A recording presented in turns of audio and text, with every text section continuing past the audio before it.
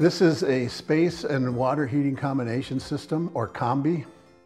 And basically the furnace is the water heater.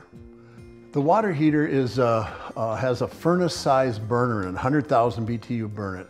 Water heater heats up tubes, transfers into a coil where the hot water runs through many little pipes, and then the fan down below can push the air through the coil system and blow it into the supplies for the entire house.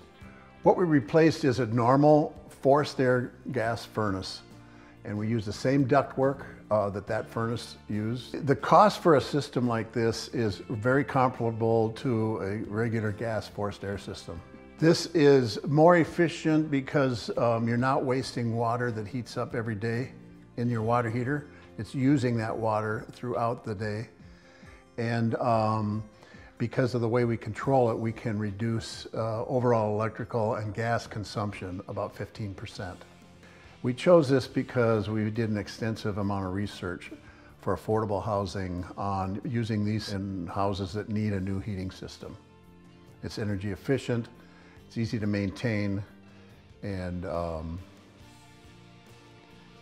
works quite well.